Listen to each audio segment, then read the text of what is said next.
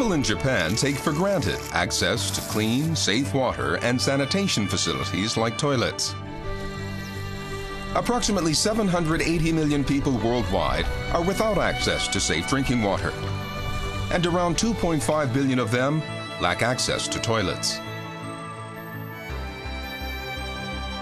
Every year, approximately 1.5 million children under the age of 5 die of diarrhea. Meanwhile, climate change is causing more extreme and frequent water-related natural disasters, leading to enormous damage around the world. Water and sanitation problems are a life and death issue for millions, demanding urgent measures to improve the situation.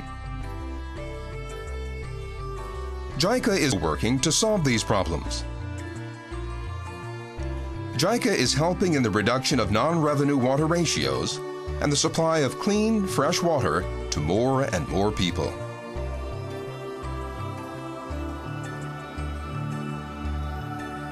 JICA makes it possible for communities to maintain their own water supply facilities, to install toilets and avoid open defecation, and to adopt hand washing and other hygienic practices. JICA is supporting communities as they establish their own flood protection measures with the support of government. And JICA's support of integrated water resources management promotes a comprehensive approach to water-related problems that encompasses many sectors and many stakeholders, from governments to local citizens.